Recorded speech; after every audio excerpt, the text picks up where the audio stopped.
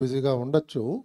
కానీ ఏదో ఒక నియమాన్ని మనం ఏర్పాటు చేసుకొని సంగీత కార్యక్రమం ఎవరిది ఎక్కడ జరుగుతున్నా అందరం వెళదాం, కనీసం ఒక గంట అరగంట ఓపికనంతసేపు కూర్చుందాం అని నిర్ణయం తీసుకుంటే ఇంకా బాగా సభ కళకళలాడుతూ ఉంటుంది, ప్రేక్షకులు ఇంకా బాగా వస్తారు. పాడేవాళ్ళకి ఎప్పుడు కూడా తెలిసిన వాళ్ళు ఎదురుకుండా కూర్చుంటే బాగుంటుంది. నాలాంటి వాళ్ళు కూర్చుంటే వాళ్ళకి ఎలాంటి స్ఫూర్తి వస్తుంది, ఏమి ఉండదు. ఈయన అన్నిటికీ తలుపుతాడులే అనుకుంటారు. కాబట్టి కొన్ని మనం తెలుగు వాళ్ళం వెనకబడటానికి కారణం ఏమిటంటే కొంత క్రమశిక్షణ రాహిత్యం వల్ల కూడా జరుగుతున్నది. మనకి ఆ విధమైన క్రమశిక్షణ మనకి లేదు. మనని ఎవరు కూడా ఏం అనకూడదు. మనం ఎవరైనా మనకి తప్పు చెప్పారంటే మనం వాళ్ళని నిందిస్తాం, వాళ్ళని దూరం పెట్టేస్తాం, వాళ్ళని వెలివేస్తాం. మనం ఎప్పుడు కూడా అందరూ మనం పొగుడుతుంటే మనకు చాలా ఆనందంగా ఉంటుంది. సంగీతం అన్నది ఎంత గొప్ప వరం. త్యాగరాజస్వామి అంతా తెలుగులో రాశాడు, తెలుగులోనే ఆ కీర్తనలన్నీ అందించాడు. ఎన్ని వేల మందికి మోక్ష మార్గం ఆయన చూపించాడు. మరి ఇదే చెన్నై నగరంలో ఒకప్పుడు తెలుగులో పాడకుండా తమిళ్లోనే పాడతామని చెప్పి ప్రారంభించిన అనేక మంది పెద్ద విద్వాంసులు వాళ్ళందరినీ వెలివేశారు. ఆ సమాజంలో తెలుగులో మీరు పాడకపోతే మీరు రాక్కర్లేదు మా సభలకని చెప్పారు. ఆ పెద్ద కళాకారుల పేర్లు చెప్తే బాగుండదు. కాబట్టి ప్రాంతీయత అన్నది కేవలం అది భౌగోళికమైన విశేషం, కానీ ఆలోచనలో దానికి మనం ఎలాంటి తేడాలు కనిపించకూడదు. ఎంత గొప్ప వాగ్గేయకారులు మనకి కనిపిస్తున్నారు ఇవాళ మన ఆంధ్రదేశంలో, తెలుగుదేశంలో. తెలుగు భాషలో రాసిన వాగ్గేయకారుల యొక్క వాళ్ళ అమృతాన్ని ఏ విధంగా మనకి చిలికించి చక్కగా మనకు వదిలిపెట్టారు. అలాంటి వాగ్గేయకారుడు త్యాగరాజస్వామి. మరి వారి కీర్తనల గురించి పెద్దలు ఇవాళ మనకి విశ్లేషణ చెప్తున్నారంటే ఎలాంటి రసానుభూతి మనందరం కూడా దానికి నోచుకున్నామని చెప్పి అది మనకు తలిస్తేనే చాలా ఆనందంగా ఉంది.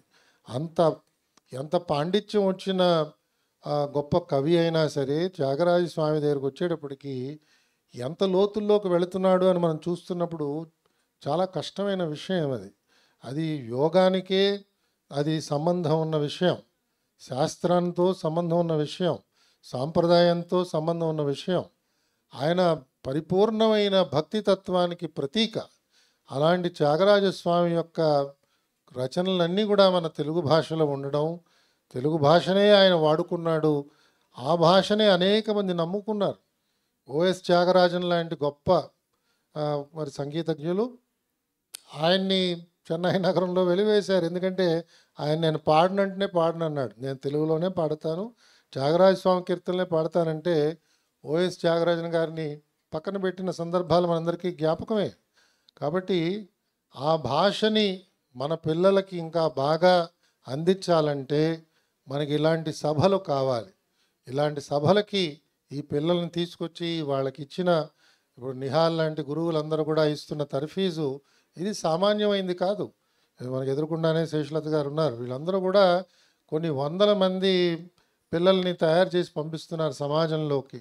ఎవరెవరు సంగీతం నేర్చుకుంటున్నారో వాళ్ళకి అది గొప్ప అదృష్టం.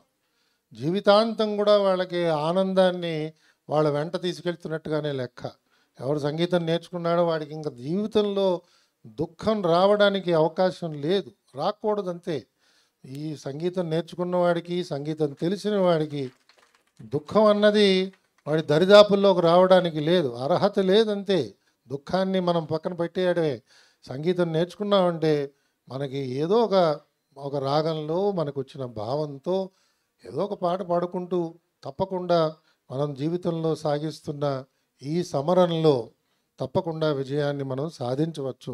అనేక మంది మన ఉపోద్ఘాతాలు మనకి తెలుసు.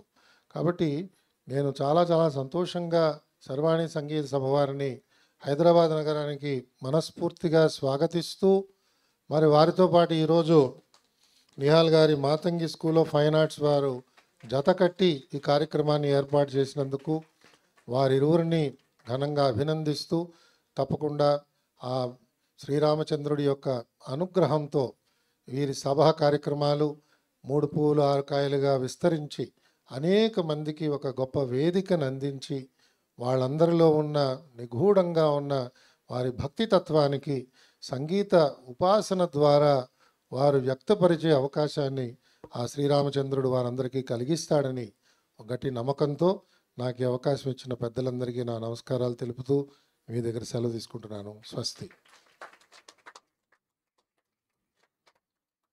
మనందరికీ సుపరిచితులు మల్లాది సూరిబాబు గారు.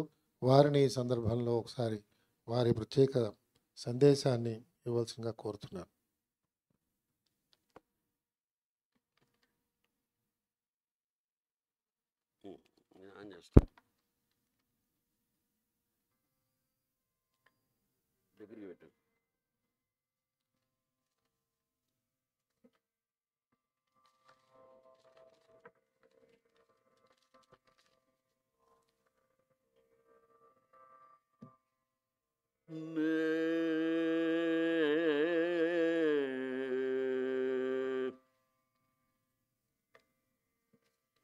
నీకే దయరాక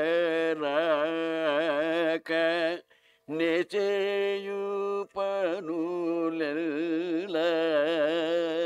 నీకే దయరాక నేచేయు పనులెల్లా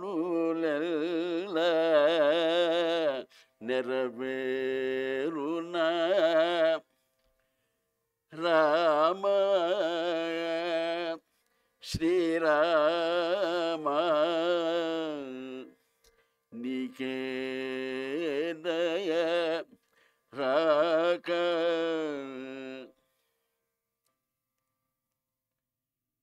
ఏకో పిల్చక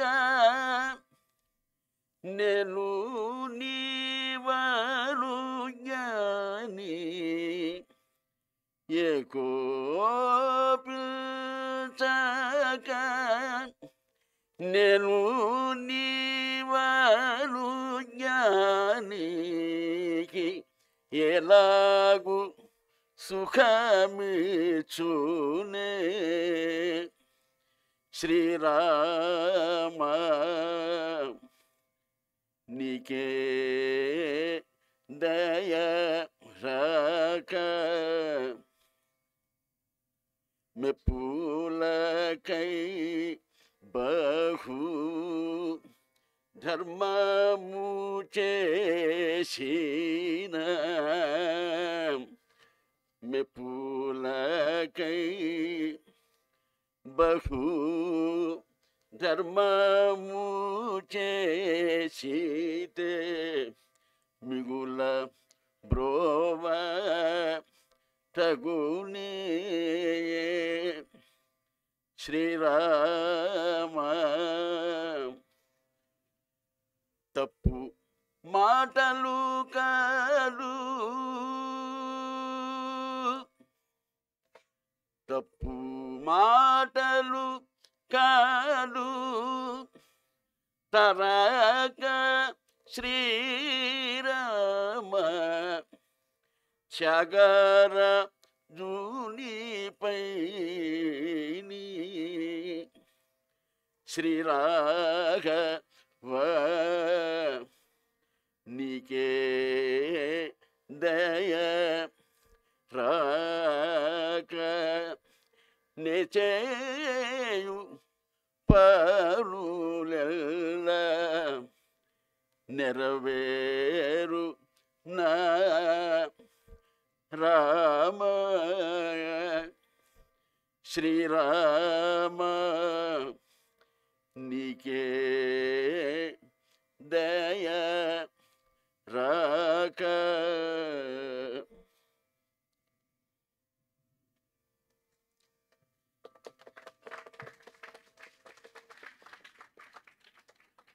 సభకు అలంకరించినటువంటి పెద్దలకు నా అభివాదం తెలియజేస్తూ ఈ కీర్తన పాడడానికి ఒక కారణం ఉంది. సంగీత కళానిధి శ్రీపాద పెనాకపాణి గారి దగ్గర ఆయన ఎదురుకుండా కూర్చుని నేర్చుకున్నటువంటి మాకు తెలియనటువంటి కీర్తన ఇది.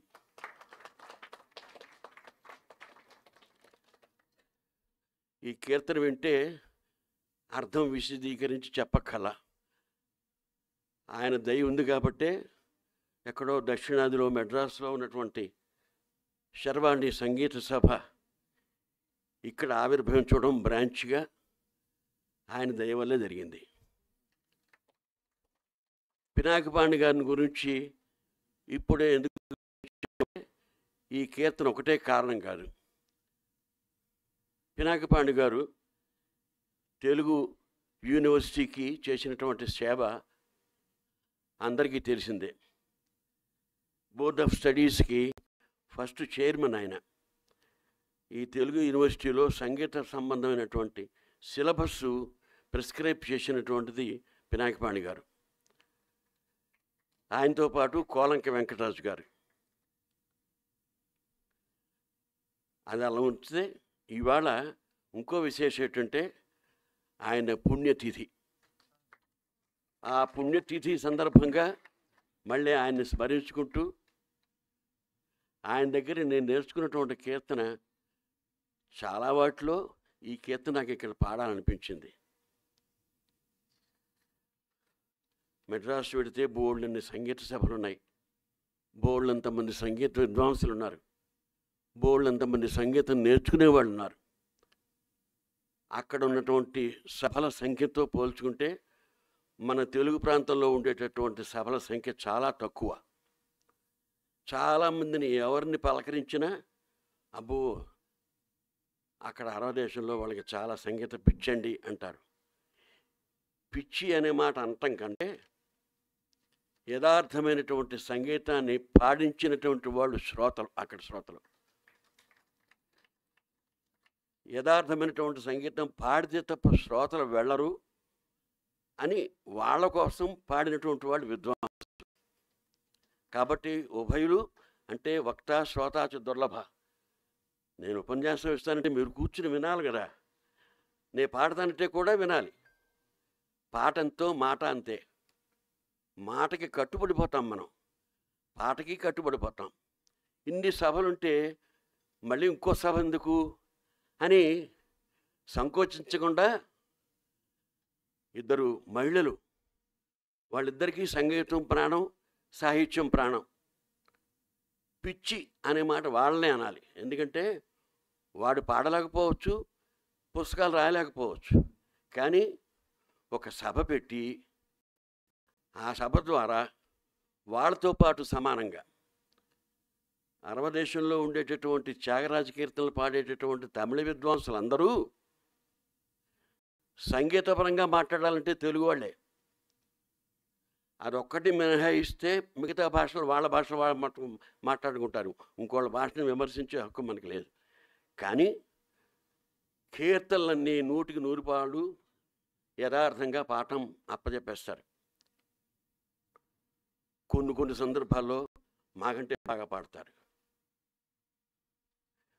ఇలా పాడితేనే వింటాం అనేటటువంటి వాళ్ళు ఎదురుకుండా కూర్చుంటే పాట ఎలా ఉంటుంది? అందుకని పెరిగింది అక్కడ సంగీతం. ఇక్కడ పెరగపోవడానికి, అక్కడ పెరగడానికి అదే ఒక కారణం.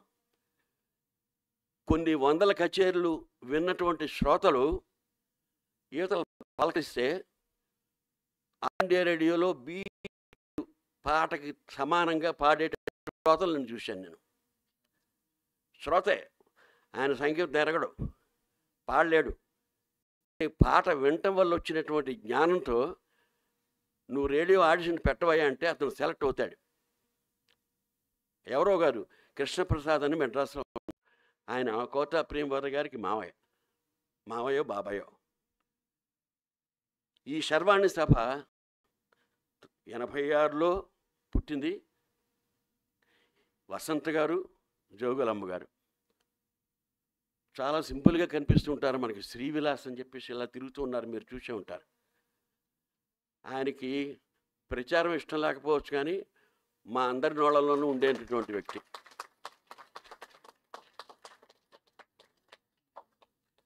సంగీత కచేరీలు చేయగల సమర్థులైనటువంటి తెలుగు వాళ్ళని, ముఖ్యంగా యువతరంలో పిల్లల్ని ప్రోత్సహించడంలో ఈ శర్వాణి సంగీత సభ ముందు వరుసలో ఉండేది.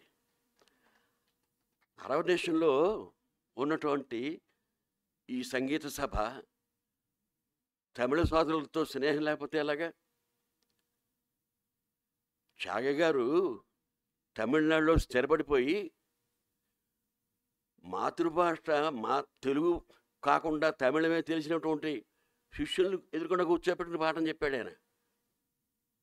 అందరూ 3 రకాలుగా విభజించబడిపోయి ప్రచారం చేశారు. తిలస్థానం, ఉమయాళపురం, వాలాజీపేట. అందరూ ఇద్దరిద్దరే. ఆయన 120 మంది జతలకి సంగీతం చెప్పాడు. ఆ చెప్పటంలో ఒక్కొక్క జతకి 200 కీర్తనలు చెప్పారట. అంటే ఎన్ని కీర్తనలు చెప్పి ఉండాలి? 2400 అయిపోయి ఉండాలి. ఆయన 90వ సంవత్సరం వచ్చిన తర్వాత వాలాజీ వెంకటరమణ కూడా ఉన్నటువంటి మహానుభావుడు ఆయన. వ్యాసోనయమ చర్చియ అందించినటువంటి మహానుభావుడు. ఆ శ్లోకంతో పాటు చాలా అందించాడు. ఆ 97 పడిన తర్వాత త్యాగ గారికి తను రాసినటువంటి కీర్తనలు ఒకసారి వినాలని అనిపించిందిట. అనిపిస్తే ఉత్తరాలు తెస్తే ఆ రోజుల్లో రవాణా సౌకర్యం ఉన్నా లేకపోయినా గురువుగారు అడిగారని చెప్పేసి అప్పటికే కొంతమంది శిష్యుల్లోనూ ప్రశిష్యుల్లోనూ కొంతమంది వెళ్ళిపోయారు. అలా మిగిలినటువంటి వాళ్ళు రెక్కలు కట్టుకుని వాలి త్యాగ గారు ఎదురకుండా కూర్చుని 2 రోజులు ఉండి ఈ కీర్తనలు వినిపించారట. ఒరే నాయన, నేనైనా రాసింది ఆ కీర్తనలు అని చెప్పి బోరుమని నడిచారట. ఆయనకి తెలియకుండా వచ్చినటువంటి కీర్తనలు అని చెప్పడానికి ఒక ఉదాహరణ. శర్వాణి సభలో జరుగుతున్నటువంటి కార్యక్రమాలు 35 ఏళ్లకి పైగా. మాకు శర్వాణి సంగీత సభతో మాకు బాగా పరిచయం. ఇంకొకటి, మా పిల్లలు మొట్టమొదటి కచేరీ చేసింది శర్వాణి సంగీత సభలో. మణికృష్ణ స్వామి గారు మా రెండో వాడిని పెద్దాడిని క్షేత్ర పదాల్లో సెలెక్ట్ చేసి వీళ్ళు బాగా పాడుతున్నారు అని వసంత్ గారితో చెప్తే ఆవిడ 86 అనుకుంటా, సంవత్సరం గుర్తులేదు, అప్పుడు మొట్టమొదటి కచేరీ శాస్త్రి హాల్లో పాడారు. అప్పుడు వైలిను ఈ రంజని గాయత్రి సోదరీమణులలో ఒక ఆమె వైలిను, డికే జయరామన్ కొడుకు వైద్యనాథన్ మృదంగం, నేనే తంబురా వేశాను వెనకాల కూర్చుని. అది ఫస్ట్ కచేరీ వాళ్ళది. ఆ తర్వాత ఇంక మళ్ళీ వాళ్ళు వెనక్కి తిరిగి తీసుకోవాలా. రెండోది, అందుకనే చిత్తశుద్ధితో చేసిన పనులకు దైవము మెచ్చును, లోకము మెచ్చును. అన్నమయ్య చెప్పిన దానికన్నా ఇంక చెప్పక్కల.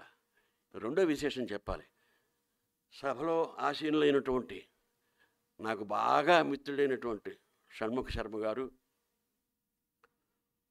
కొన్నేళ్లుగా పరిచయం, కొన్ని దశాబ్దాలుగా పరిచయం. ధైర్యంగా గర్వంగా చెప్పుకుంటాం. ఆయన పాటలు ఎన్నో చేశాను శివపదానికి. శివపదం పుట్టుక శర్వాణి సంగీత సభలోనే. ఇంకొక ఆశ్చర్యమైన విషయం ఏమిటంటే, ఓ రోజు మీరు ఒక 17 పాటలు శివపదంలో పాటలు చేసేసి ఇలా కంపోజ్ చేసి మీరు ఎలా వెళ్ళిపోండి అన్నారు. వసంత్ గారి ఇంట్లో కూర్చుని ఉదయం 9 గంటలకు కూర్చుని కాస్త ఉప్మా తిని 1:30కి ఒక 17 పాటలు కంపోజ్ చేసేసి క్యాసెట్లో పాడేసి ఆ రాత్రి సర్కార్ ఎక్కేశా. ఆయనకి గుర్తే, నాకు గుర్తే. ఇవాళ ఈ సర్వాణి సంగీత సభకి ఇంత భాగం పట్టిందే అని మాకు ఆశ్చర్యంగానే ఉంది. దీనికి ప్రధాన కారణం ఏంటంటే శ్రీవిలాస్. శర్వాణి సంగీత సభను గురించి మీరే మాట్లాడాలని. శర్వాణి సంగీత సభను మేము ఎలా మర్చిపోతాం? కారణం ఏమిటంటే అదే మొట్టమొదటి కచేరీ మా పిల్లలకి. తదాదిగా శర్వాణి సంగీత సభలో జరిగేటటువంటి కార్యక్రమాలు తమిళ కూడా పమ్మాళ్ళు శమ్మాంగుడి శ్రీనివాసయ్యరు మొట్టమొదటి కచేరీ చేసింది బాలమురళి కృష్ణ గారు శర్వాణి సంగీత సభ ప్రారంభోత్సవంలో. ఇలా చెప్పుకుంటే చాలా ఉన్నాయి. మామూలుగా ఏదో స్టాటిస్టిక్స్ చెప్పడం కోసం నేను చెప్పట్లేదు, కానీ శర్వాణి సంగీత సభ ఇక్కడికి రావటం వల్ల ఉపయోగం ఏమిటి అంటే సంగీతం నేర్చుకునే వారికి, నేర్చుకుని పాడేవారికి ఒక ఆశ, ఒక దిక్సూచి లాంటి ఒక వాతావరణం. బాగా పాడడం వచ్చిన వాళ్ళకి వేదిక దొరకకపోతే ఏడుస్తారు, నాకు ఎందుకు వచ్చింది ఈ సంగీతం అని. రాయగఢ్ వెళ్ళే ప్యాసింజర్లు నా పిల్లల్ని కృష్ణమూర్తి దగ్గర పంపుతూ వాళ్ళు వాళ్ళు 9 గంటలకు కూర్చుంటే తెల్లవారుతానో 6:30కో 7 గంటలకో వెళ్ళేవారు. కిరసనాల స్టవ్తో అన్నం వండుకుంటుంటే, నాన్న ఏమిటి ఇందులో పెట్టావు మమ్మల్ని అన్నాడు మా పెద్దాడు ఒకసారి. ఈ సంగీతంలో పెట్టేవేమిటని. అలా అనుకురా, ఇది ఎవరికి లభించదు అన్నా. అందుకని లభించినటువంటి దానికి ఆదరణ ఉండాలి. ఇందాక మన సుబ్రహ్మణ్యం గారు చెప్పినట్టు ఆదరణ ఉన్న చోటే ప్రసాద్ గారు, ఇందాక వరప్రసాద్ గారు ఒక మాట అన్నారు, వీళ్ళందరూ తమిళనాడు ఎందుకు వెళ్ళిపోయారండి అని. అది నాకు మనసులో బాగా పట్టేసింది. తీర్థుల వారు తమిళనాడు వెళ్ళిపోయారు. ఇంచుమించు చాలామంది తమిళనాడులో స్థిరపడిపోయిన వారే. ముందు నుంచి మన ఛాయ గారు ఉన్నారు. ఎందుకు వెళ్ళిపోయారు అంటే, వినేవాళ్ళు ఉన్నారు అక్కడ. వింటే తలకాయ ఉప్పి ఎంత బాగా పాడేవారా నాయన అని మెచ్చుకునేవాళ్ళు ఉన్నారు. మిగతా వాళ్ళని కించపరచడం కోసం నేను ఈ మాట అంటున్నానని అనుకోకండి. అసలు ఎలా వినాలి సంగీతం, ఎటువంటి సంగీతం వినాలి, అన్నింటికన్నా ప్రధానం ఏంటంటే ఎటువంటి సంగీతాన్ని నేర్చుకోవాలి. అవన్నీ ఛాయ గారు మనకు అందించేశాడు. ఇలా పాడమని ఇలా పాడమని. ఇందాక మాటల సందర్భంలోనే ఇవాళ త్యాగరాజ పంచరత్న కీర్తనలు పాడడం వల్ల ఇక్కడ ఉన్నటువంటి వాళ్ళందరికీ దొరికేటటువంటి ప్రయోజనం ఒకటి చెప్తాను. అదేమిటంటే, త్యాగరాజ కీర్తనలు తప్పులు పాడుతూ ఉంటారండి, ఆ సందర్భం లేకుండా పాడుతుంటారు, పైగా వాళ్ళు ఎక్కువ పాడతారండి అనే మాటలు మామూలుగా అంటుంటాం. దీని గురించి ఇప్పుడు ఈ సందర్భంలో చెప్పుకోకపోతే తర్వాత చెప్పుకోలేం. ఇప్పుడు మనకి ప్రతి కీర్తన గురించి శర్మ గారు చెప్తారు కదా, అందులో అంతరార్థం చెప్పిన తర్వాత అసలు పాడబుద్ధి అవ్వదు. ఏ మాటగా ఆ మాట చెప్పాలంటే, ఆయన చెప్పినట్టుగా నా మాటలు కీర్తనలు భావన ఉండాలిగా. అరటిపండు వచ్చినట్టుగా ఆయన చెప్తే అలా నేను పాడాలిగా. అది నా భయం. అందుకని ఈ సోదాహరణం ఇలా చెప్తున్నప్పుడు పాడడానికి నాకు మా పిల్లలకి జంకుగానే ఉంటుంది. కారణం ఏమిటంటే, మా పెద్దాడైతే అనేస్తాడు, అలా పాడట్లేదు నాన్న మనం. కారణం ఏమిటంటే, సంగీతపరమైనటువంటి అంశం ఒకటి అక్కడ కూర్చుంటుంది. హ్రస్వం దీర్ఘం అవుతుంది, దీర్ఘం హ్రస్వం అయిపోతుంటుంది. ఆ ఇబ్బందులు సంగీత పరంగా వచ్చేటువంటి ఇబ్బందులే తప్పితే త్యాగరాజులో దోషాలను పట్టుకునేటటువంటి ప్రయత్నం కాదు. త్యాగరాజులో దోషాలు పట్టుకునేటటువంటి నేనేవాడిని. నిత్యరూప ఎవరి పాండిత్యమేమి నడుచురా అంటాడు.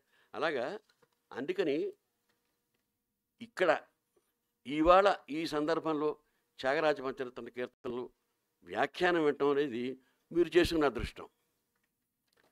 అందుకని మరొకటి ఏమిటంటే, కొంతమందిని ఎంపిక చేసినటువంటి గాయకులే ఇవాళ పాడడం అనేది ఇంకొక విశేషం. దానివల్ల ఒక అండర్స్టాండింగ్ వస్తుంది. పంచరత్న కీర్తనలు పాడడంలో ఇబ్బంది ఏమిటంటే, ఎక్కడెక్కడి నుంచో వచ్చి వారిపోయి పాడేస్తారు. ఆ పాడడం వల్ల ఏమవుతుందంటే, పాఠాంతరం కాదు, పాఠం కలవాలి.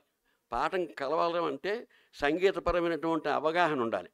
సంగీతపరమైనటువంటి అవగాహన ఏ ఇద్దరికీ ఒకలా ఉండదు. మా పిల్లలు ఇద్దరూ పాడుకోవడానికి తల ప్రాణం తోకొస్తుంది ఇంట్లో ప్రాక్టీస్ చేయడానికి. ఎందుకని, వీడికి వచ్చిన సంగీతం వాడికి రాకపోవచ్చు, వాడికి వచ్చిన వీడికి రాకపోవచ్చు. అలాగే ఇటువంటి ఇబ్బంది హైదరాబాద్ బ్రదర్స్ కూడా పడ్డారు. పడి వాళ్ళు ఒక పాటను తయారు చేసుకుని యాజ్ ఇట్ ఈజ్గా ఒక్కళ్ళే పాడుతున్నట్టుగా వస్తుంది మీకు. అది సాధన. అలా సాధన చేయటం వల్ల వచ్చేటటువంటి సారాంశంతో కూడినటువంటి ఆనందం ఉందే, అది ఆనందించండి. సంగీతపరంగా ఇంతకన్నా కొంచెం జాగ్రత్తగా పాడొచ్చేమో అని ఇంకొకసారి మనం ఆలోచించుకుంటే ఏమవుతుంటే, పంచరత్న కీర్తనలో ఉండే విశేషం మరింత బలంగా మనసులోకి, హృదయంలోకి నాటుకుపోతుంది. ఇంతకు మించి ఎక్కువ మాట్లాడకూడదు, తర్వాత పాడాలి. కాబట్టి పాటకు ముందు అసలు ఉపన్యాసాలే ఇబ్బంది, భయంగానే మాట్లాడతాం.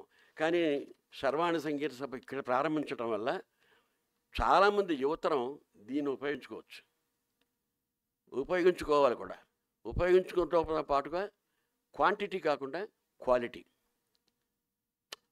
ఇక్కడ పాడితే ఒక స్టాంప్ పడుతుంది అని మెడ్రాస్లో వాళ్ళ గురించి ఎలా మాట్లాడుకుంటామో మన గురించి కూడా అందరూ అలా అనుకోవాలి. సెలవు.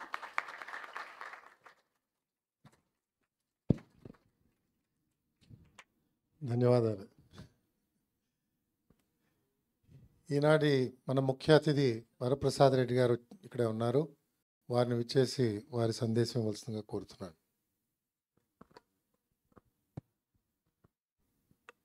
పూజ్య గురువులు సామవేదం వారి పాదపద్మాలకు నమస్కారం. సంగీత విద్వాంసులు సూరిబాబు గారికి, మా ప్రేమితులు సుబ్రహ్మణ్యం గారికి, మీ అందరికీ నమస్కరిస్తూ సర్వాణి సంగీత సభ నిహాల్ గారి చొరవతో ప్రమేయంతో మన హైదరాబాద్ కూడా తరలి వచ్చినందుకు వారిని అభినందిస్తున్నాను.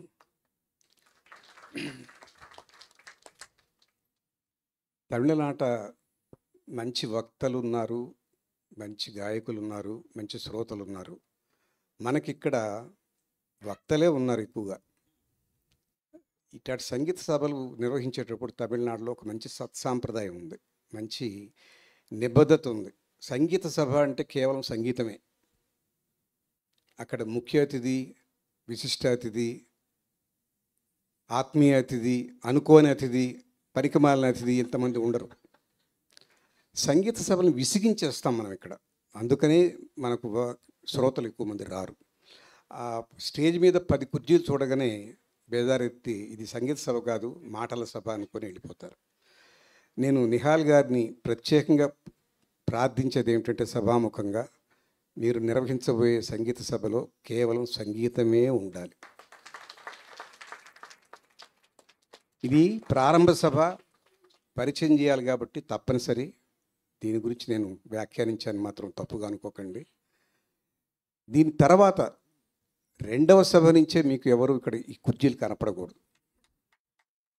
అలాంటి నిబద్ధత పెట్టుకున్నప్పుడు సంగీతం మీద ఆసక్తి ఉన్నటువంటి శ్రోతలే కూర్చుంటారు అక్కడ. వక్తలు ఒకరినొకరు పరస్పరం పొగుడుకొని ఆయన పేరు సంపూర్ణంగా చెప్పి, ఇంకొక ఆయన వీపు గోకి, ఆయన వీపు గోకి, ఈ రకంగా సభలు సరిగా జరగవు. గౌరవం తగ్గింది. సంగీత సభలో సంగీతమే ఉండాలని నిబద్ధత లేకపోతే సాయంకాలం సినిమా పాటలు విభావరికి అదో ఘంటసాల గారు పాడుతూ దాని గురించినటువంటి వ్యాఖ్యానాలు 1,00,000 అవి ఎందుకండి? సంగీత సభ తపస్సులాగా ఏ ఉద్దేశంతో ఆ మహానుభావుడు త్యాగరాజ స్వామి తనకు తానుగా చెప్పుకున్నారు. నాకు సూరిబాబు గారు చెప్తున్నారు, ఆయన ఎవరికీ చెప్పలే, తన మనసుకి తను చెప్పుకున్నారు. రాముడితో మాట్లాడుకున్నారు. త్యాగరాజ స్వామి పంచకీర్తనలే కాకుండా ఆయన కీర్తనలన్నీ కూడా త్యాగ బ్రహ్మోపదేశాలని అంటారు, అండి బ్రహ్మోపవేదం అంటారు. అంటే ఉపనిషత్తు సారాలన్నీ కూడా ఆ కీర్తనలో పొందుపరచబడి ఉన్నాయి. అవి విని ఆస్వాదించి వాటిలో ఆచరించదగ్గ విశేషాలు ఉంటే ఆచరించగలిగితే ఈ జాతికి అంతకన్నా గొప్పతనం ఏముంది? మన జాతి సంపదే మంచి సాహిత్యం, మంచి సంగీతం, మన సంస్కృతిలో భాగాలు అవి కాపాడుకోవాల్సినటువంటి ధర్మం మంది. ఇవాళ మంచి సాహిత్యం లేకపోవడం ఒక కారణం, మంచి సంగీతం వినలేకపోవడం ఒక కారణంగా మనుషుల్లో ఉద్రేకాలు, వికృతమైనటువంటి ఆలోచనలు, విపరీత ధోరణులు వస్తున్నాయంటే కారణం మంచి సాహిత్యం లేదు, మంచి సంగీతం లేదు. వాటికి పెద్దపీట వేసి ఇలాంటి సర్వాణి సభలు లాంటివి వచ్చి సాయంకాలం సినీ విభావరి లాంటివి కాకుండా సంగీత విభావరి, నిజమైన సంగీతం వినిపిస్తే దానికి మళ్ళీ ఆ ఆదరణ తమిళనాడుకు మనమేం తీసుకోం. మన శ్రోతలు కూడా అభిరుచి ఉన్నవాళ్ళే, కాకపోతే వాళ్ళు బాగా డిసప్పాయింట్ అయిపోయి ఉన్నారు ఈ సభలు నిర్వహించే తెన్ను చూసి. అలాంటి దూరంగా ఉండి ఈ సభ మంచి కార్యక్రమాలు నిర్వర్తిస్తే నిహాల్ గారికి తోడుగా నా వంతు నా సహకారం అందిస్తాను. నమస్కారం. Thank you sir, thank you very much sir. తర్వాత మనకి చిన్న సాంప్రదాయం సార్, ఇది మొట్టమొదటి సభ కాబట్టి అతిథి సత్కారంతో కార్యక్రమాన్ని క్లోజ్ చేద్దామని సార్. ముందుగా సభాధ్యక్షులు శ్రీ ఎల్వి సుబ్రహ్మణ్యం గారిని పూలమాలతో సత్కరించాల్సిందిగా సర్వాణి సంగీత సభ తరపున శ్రీ విలాస్ గారు, అలాగే వారిని దుశ్శాలువా వారికి ఒక జ్ఞాపికను అందజేయాల్సిందిగా మాతంగి తరపున నిహాల్ గారిని కోరుతున్నాను. సభాధ్యక్షులు శ్రీ ఎల్వి సుబ్రహ్మణ్యం గారికి ఇప్పుడు వారికి శాలువా అలాగే జ్ఞాపికను అందించాల్సిందిగా నిహాల్ గారిని కోరుతున్నాను. అలాగే మా ప్రత్యేక అతిథి, ఈనాటి ప్రత్యేక అతిథి మల్లాది సూరిబాబు గారికి పూలమాలను ఇవ్వాల్సిందిగా శ్రీవిలాస్ గారిని, అలాగే వారికి శాలువా జ్ఞాపికను అందజేయాల్సిందిగా నిహాల్ గారిని కోరుతున్నాను.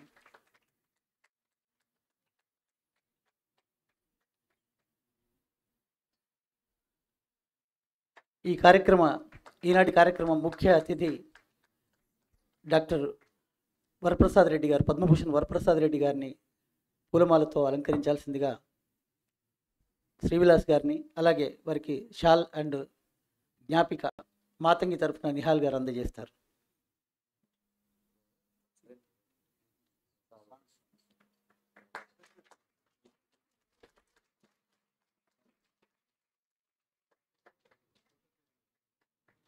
అలాగే బ్రహ్మశ్రీ సమావేదం షణ్ముఖ శర్మ గారికి పుష్పమాలను అందజేయాల్సిందిగా శ్రీవిలాస్ గారిని, అలాగే వారిని దుశ్శాలువతో సత్కరించాల్సిందిగా ఈనాటి ముఖ్య అతిథి శ్రీ వరప్రసాద్ రెడ్డి గారిని, అలాగే వారికి జ్ఞాపికను అందించాల్సిందిగా సభాధ్యక్షులు ఎల్వి సుబ్రహ్మణ్యం గారిని కోరుతున్నాం. సామవేదం గారికి మీరు జ్ఞాపికను అందించండి సార్. అలాగే సామవేదం గారికి పట్టు వస్త్రాలు బహుకరించాల్సిందిగా ప్రసూన కమలాకర్ దంపతులను వేదిక మీదకి ఆహ్వానిస్తున్నాను.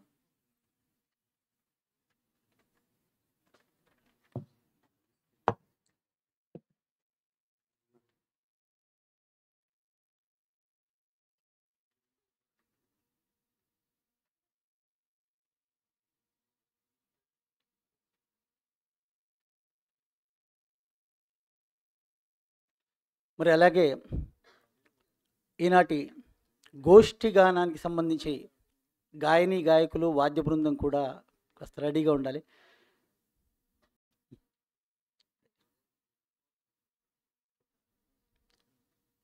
సంగీత సభ అనంతరం మనకు సమయం సరిపోదు, అందుకే ముందుగా కళాకారుల్ని కూడా సత్కరించుకొని మనం సంగీత కార్యక్రమాన్ని ప్రారంభించుకుందాం. గాయని గాయకుల బృందంలో ముందుగా శ్రీమతి నిత్య సంతోషిని, వీళ్ళందరికీ కూడా వారిని సత్కరించాల్సిందిగా బ్రహ్మశ్రీ సామవేదం గారిని కోరుతున్నాను సార్. మీ ఆశీర్వాదంతో సార్ వారికి జ్ఞాపికలు అందజేయడం కానీ. శ్రీమతి నిత్య సంతోషిని, శ్రీమతి సునీత బాలాజీ, దయచేసి మనం ఈ కార్యక్రమం తొందరగా ముగించుకుందాం. అందరూ ఎదురు చూసే మన సంగీత కార్యక్రమాన్ని త్వరగా ప్రారంభించుకుందాం. అలాగే శ్రీమతి గాయత్రి నారాయణన్, శ్రీమతి నిత్య సంతోషిని,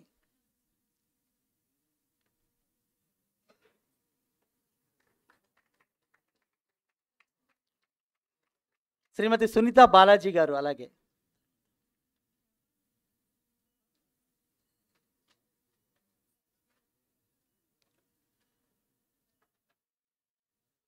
శ్రీమతి సునీత బాలాజీ గారు, తర్వాత శ్రీమతి గాయత్రి నారాయణన్ గారు,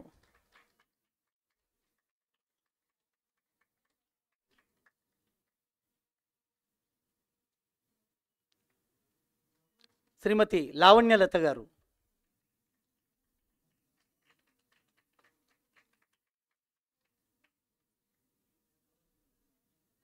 అలాగే శ్రీమతి హరిణి గారు,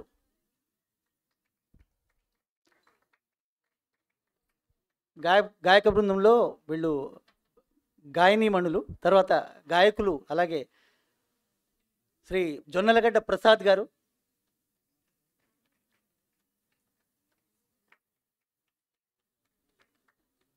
గాయకులు శ్రీ జొన్నలగడ్డ ప్రసాద్ గారు, అలాగే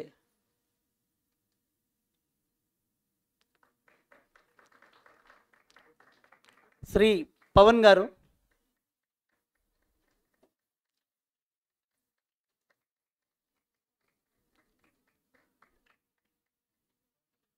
సాయి చరణ్ గారు,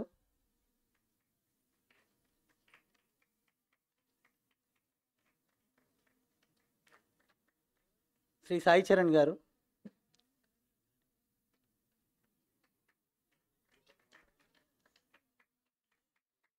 సంగీత కార్యక్రమానికి ఈరోజు సంగీత కార్యక్రమానికి సూత్రధారి శ్రీ నిహాల్ గారు, మాతంగి ఫైన్ ఆర్ట్స్ డైరెక్టర్, వ్యవస్థాపకులు.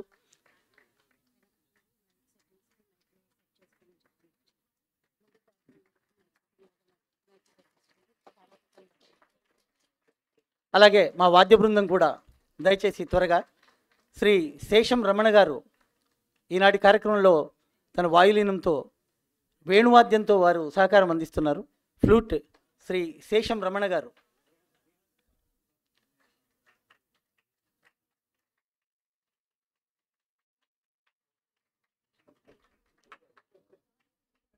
సార్ శేషం రమణ గారు. అలాగే వయలిన్పై శ్రీ కొమండూరి అనంత శౌరిరాజన్ గారు.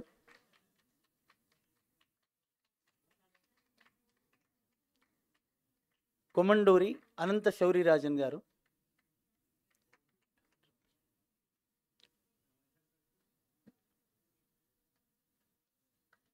మృదంగం డాక్టర్ పి శ్రీనివాస గోపాలన్ గారు.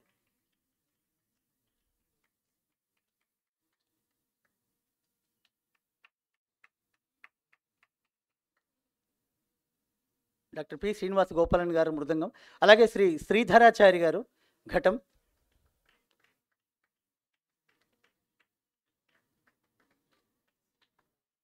శ్రీ కాళీప్రసాద్ గారు మోర్సింగ్పై.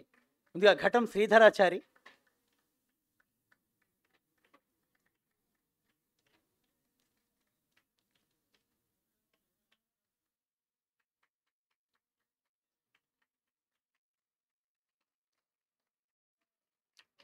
శ్రీ కాళీప్రసాద్ గారు మోర్సింగ్.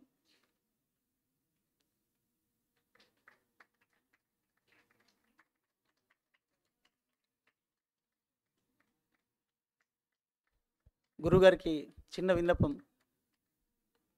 సామవేదం గారు సార్, కార్యక్రమానికి ఇతోధికంగా తన ఆర్థిక సాయం అందించిన యువ డాక్టర్ శ్రావణి జగదీష్ గారు, దయచేసి సగౌరవంగా ఈ వేదిక మీదకి ఆహ్వానిస్తున్నాం వాళ్ళని. చిన్న వయసులోనే 10,000 శస్త్రచికిత్సలు చేశారు సార్ వీరు. ఇతన్ ఆర్థోపెడిక్ సర్జన్. వారి శ్రీమతి ఎండి అనస్థీషియా శ్రావణి గారు.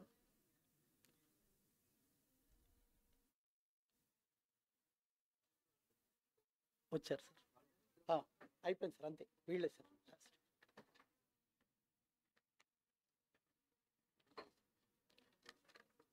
డాక్టర్ శ్రావణి జగదీష్.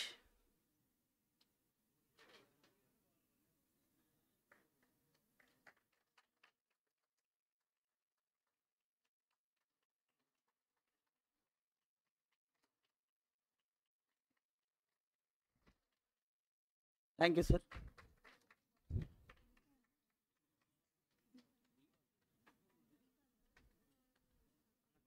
మరి తరువాత పంచరత్న గోష్ఠి గానానికి వేదికను సిద్ధం చేయాల్సిందిగా మా సోదరులను కోరుతున్నాం. సార్ ఒకసారి కర్టెన్ వేస్తే ఒక 2 minutes.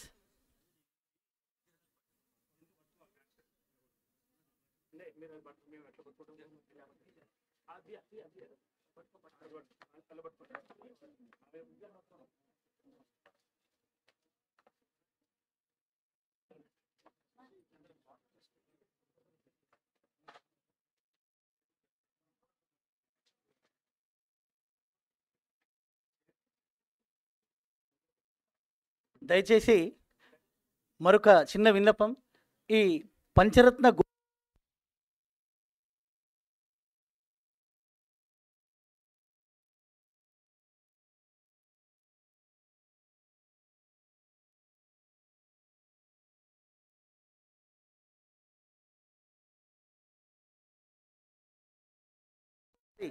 మిమ్మల్ని అభ్యర్థిస్తున్నాము. అందరూ కూడా ప్రసాదం తీసుకుని వెళ్ళండి దయచేసి.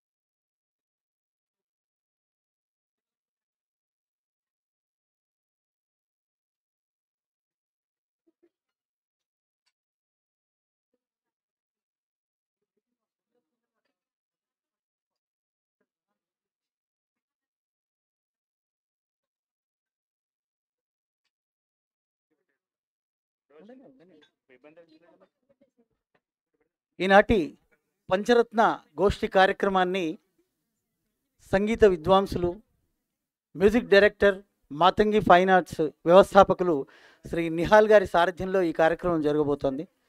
అందులో చాలా పేరు ప్రఖ్యాతులున్న గాయనీమణులు, గాయని గాయకులు అందరూ కూడా ఈ కార్యక్రమంలో పాల్గొంటున్నారు. మరి ఈ సందర్భంగా మరొక విషయం, యాక్చువల్గా నిహాల్ గారి చాలామంది స్టూడెంట్స్ ఎన్నో వేదికల మీద మీకు కనిపిస్తున్నారు. ఈనాడు వచ్చిన సంగీత కార్యక్రమాలు చాలా ఛానల్స్లో. మరి ఇక్కడ పాడుతున్న వాళ్ళు కూడా ఎన్నో సినిమాల్లో పాడిన గాయనిమణులు ఉన్నారు. ప్రఖ్యాత నేపథ్య గాయనిమణులు, గాయకులు ఉన్నారు ఇక్కడ.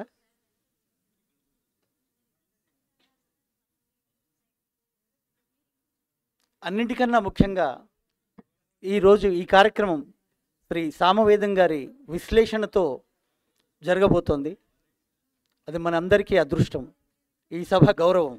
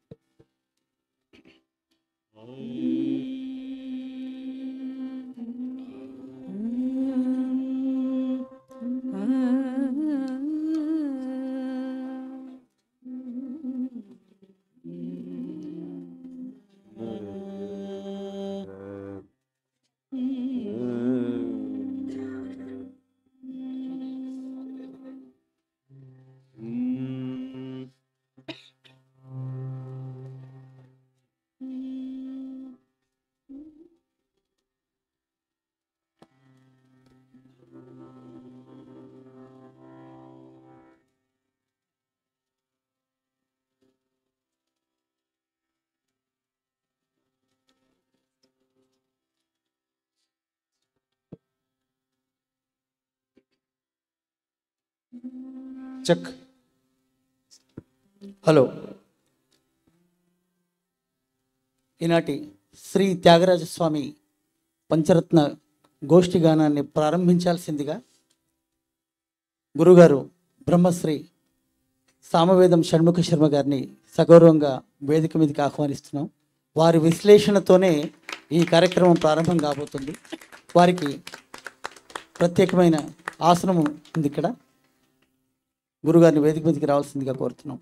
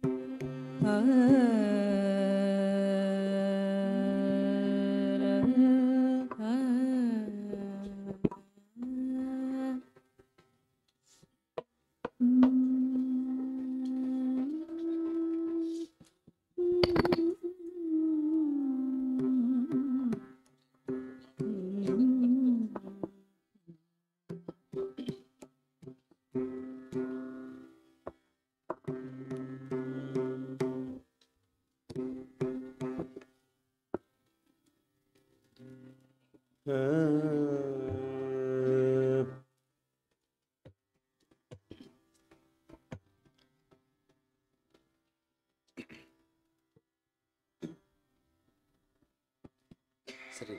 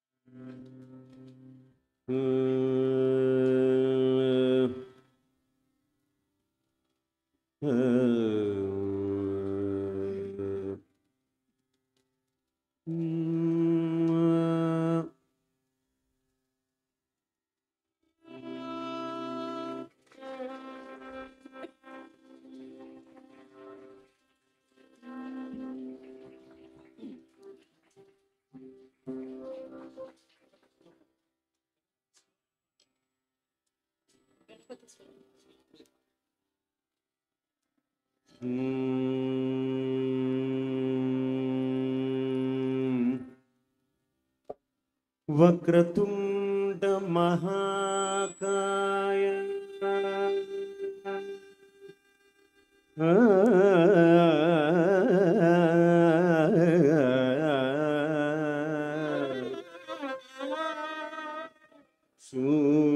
సూర్యకోటి సమప్రభా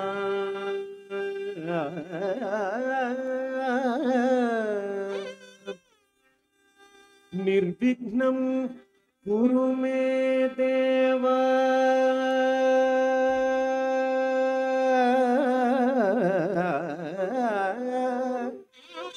సర్వకార్యేషు సర్వదా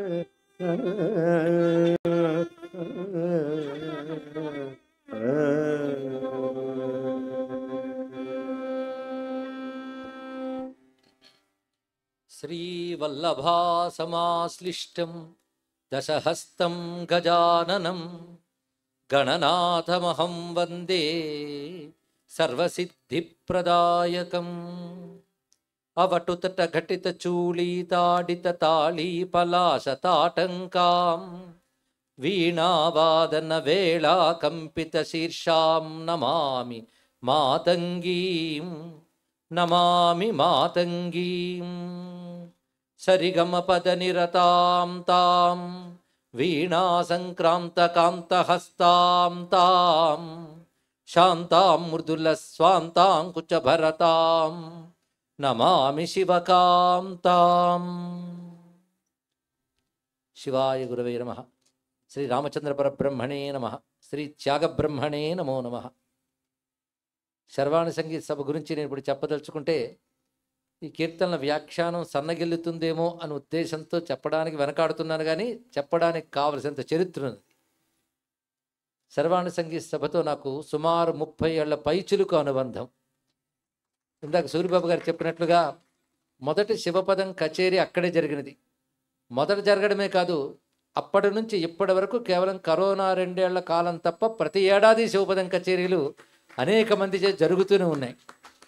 అంతేకాకుండా శర్వాణి సంగీత సభ ఆధ్వర్యంలో సంగీతమే జరగాలి, కానీ పాట కచేరీలు మాత్రమే కాకుండా నా మాట కచేరీలు కూడా చాలా నిర్వహించారు వాళ్ళు.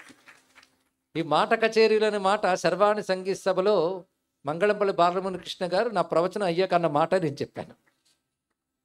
ఎన్నో కార్యక్రమాలు అందులో జరిగే శర్వాణి సంగీత సభ నా సాహిత్య జీవిత ప్రస్థానంలో ఒక మరపురాని మధురమైన గొప్ప జ్ఞాపకం. పెద్దలు వసంత గారు అక్కడ ప్రారంభింపజేసిన సభ 38 ఏళ్ళు అక్కడ దిగ్విజయంగా ఇంకా జరుగుతూనే ఉన్నది. ఇప్పుడు తెలుగునాట విస్తరించాలని ఒక శాఖగా ఇక్కడి వరకు కొమ్మలు చాచింది శర్వాణి సంగీత సభ వృక్షం. దానికి కారణం నిహాల్ గారి యొక్క ప్రత్యేకమైనటువంటి శ్రద్ధ. ఇది అప్పటి నుంచి ఇప్పటి వరకు కూడా శర్వాణి సంగీత సభ కార్యక్రమాల్లో వెన్నుగా ఉన్నటువంటి వారు 86 ఏళ్ల యువకులు శ్రీవిలాస్ గారు. వారు ఇప్పుడు ఇక్కడికి వచ్చారు, ఇంకా కార్యక్రమాలు నిర్వహిస్తున్నారు. అలాంటి సర్వాణి సంగీత సభ తెలుగునాట పాదం పెట్టబడుతున్న ఈ శుభ సందర్భంలో ఇది ఇక్కడ విస్తరించాలని, సంగీత అభిరుచి కలవారందరిని ఆనందింపజేస్తూ సంగీత విద్వాంసులకు గొప్ప వేదికగా ఇది భాసిల్లాలని కోరుకుంటూ ఆహ్వానిస్తూ శివాశీర్వచనం లభించాలని, ఆ మాతంగి మాత యొక్క అనుగ్రహం సిద్ధించాలని కోరుకుంటూ ఈరోజు ఇక్కడ వీరు తొలిగా ఈ ఆరంభ సభలో అందించబోతున్నది త్యాగరాజ స్వామి వారు రచించిన పంచరత్న కీర్తనలు వీరు ఇప్పుడు ఆలపించబోతూ ఉన్నారు. నిజానికి సంగీతం అంటే తెలియని వారికి కూడా పంచరత్న కీర్తనలపై ఒక అవగాహన ఉన్నది. ప్రతి ఏడాది పుష్యబహుళ పంచమి నాడు దేశంలోనే కాకుండా విదేశాల నుంచి కూడా ఎందరో సంగీత కోవిదులు, సంగీత అభిలాష ఉన్నటువంటి వారు, రసజ్ఞులైన వారు వేల సంఖ్యలో అక్కడికి విచ్చేసి పంచరత్న కీర్తనలు ఆలపిస్తారు. ఒక దివ్యమైన అనుభూతి. ఒకప్పుడు ఆ సభలో పాల్గొని ప్రవచనాల సందర్భంగా అక్కడికి వెళ్ళి సభలో పాల్గొని ఒక శ్రోతగా ఉన్న అనుభవం ఒక్కసారి తలంచుకుంటే భాష రాని వాళ్ళ చేత, దేశ విదేశాల్లో వాళ్ళ చేత కూడా తెలుగు పాట పాడించిన త్యాగయ్యకి నమస్కారం చేసుకున్నాం. ఒక్క సంగీతమేదో పాడునట్లు భాషించునప్పుడు వినిపించు భాష, రసభావముల సమర్పణ శక్తి యందున అమర భాషకు ధీటైన భాష, త్యాగరాజ మహర్షి ఆత్మలో రసభావముల ఐక్యమరసిన తెలుగు భాష అంటారు విశ్వనాథ గారు. ఇక్కడ భాషలోనే సంగీతం దాగి ఉన్న భాష ఏది అంటే తెలుగు. అలాంటి తెలుగు భాషలో త్యాగరాజ స్వామి వారు కీర్తనలు రచించినప్పుడు ఈ భాష మరింత సంగీతమయమైపోయింది. అందుకే త్యాగరాజ మహర్షి ఆత్మలో రసభావముల ఐక్యమరసిన తెలుగు భాష అన్నారు. అటువంటి త్యాగయ్య నాద మహాకిలాధ్వ పరిణాహ వివేకము తా శరీర మర్యాదకు లొంగి వచ్చిన మహాత్ముడు, తెలుగుల కీర్తి పంట చేనూదిన సర్వశాస్త్ర కల సౌధది పున్నమి పొంగు త్యాగరాజు అంటారు విశ్వనాథ గారు. నాద సంబంధమైన ఏ జ్ఞానం ఉన్నదో ఆ జ్ఞానం మూర్తి భవిస్తే త్యాగయ్య. అటువంటి త్యాగయ్య యొక్క వాంగ్మయం గురించి కానీ, సంగీతం గురించి కానీ ప్రవచనం చెప్పడం ప్రారంభిస్తే అదొక పూటతో అయ్యేది కాదు. అందున పంచరత్న కీర్తనల గురించి మాట్లాడాలంటే భయం ఏంటంటే, కొంత మాట్లాడి కొంత పాట పాడితే సమయం చాలదు. ఎందుకంటే పాట లేకుండా కేవలం ఈ కీర్తనల గురించి వ్యాఖ్యానించడానికి ఒకప్పుడు 2 గంటలు పట్టిన సమయం. నన్ను నేను నిగ్రహించుకుంటూ సమయ పరిమితిని గుర్తుపెట్టుకుని పాట విని నేను ఆనందించాలి కనుక అవసరమైన కొద్దిపాటి పరిచయ రూప వ్యాఖ్యానమే ఇవ్వడం జరుగుతున్నది. ఇప్పుడు పాడబడుతున్న పంచరత్న కీర్తనలకి ఘనరాగ పంచరత్న కీర్తనలను కూడా పేరున్నది. నిజానికి పంచరత్న కీర్తనలో సంగీత సరస్వతి యొక్క రూపం కనబడుతుంది. వీటిని ఎంపిక చేయడంలో అది ప్రధానమైనటువంటి అంశం. ఇక్కడ సంగీతంలో ఎటువంటి విద్వాంసులు, అదేవిధంగా సాహిత్యంలో ఎంత విద్వాంసులు, ఈ 2 రుజువు చేస్తున్న కృతులు. పైగా కొందరు అనుస్యూతంగా చెప్తున్న మాట ఏమిటంటే, త్యాగరాజ స్వామి గొప్ప భక్తుడే కానీ గొప్ప సంగీత విద్వాంసుడు కాడేమో అని ఆనాడు కొందరు అహంకారపూర్తైన విద్వాంసులకి శిష్యుల కోరిక మీద త్యాగరాజ స్వామి సమాధాన రూపంగా పంచరత్న కీర్తనలు ఆలపించారని కొందరు అంటారు. కానీ త్యాగరాజ స్వామి ఎవరు దూషణ భూషణల్ని పట్టించుకోరు. ఆయన రామునితో తాదాప్యం చెంది పాడతారు. ఏమైనప్పటికీ ఈ కీర్తనల ద్వారా వారికి సమాధానం లభించింది. త్యాగరాజ స్వామి యొక్క వైదిష్యం మరింత గొప్పగా ఈ కీర్తనల ద్వారా తెలియబడుతున్నాయి. అయితే నేను ఇక్కడ కేవలం సాహిత్యపరంగా త్యాగరాజ హృదయాన్ని ఆవిష్కరించే ప్రయత్నం మాత్రమే చేస్తున్నాను. సంగీతపరంగా మాట్లాడే వాళ్ళు చాలామంది ఉన్నారు. ఇక్కడ ఘన అనే మాటకి మధ్యమ కాల గానాన్ని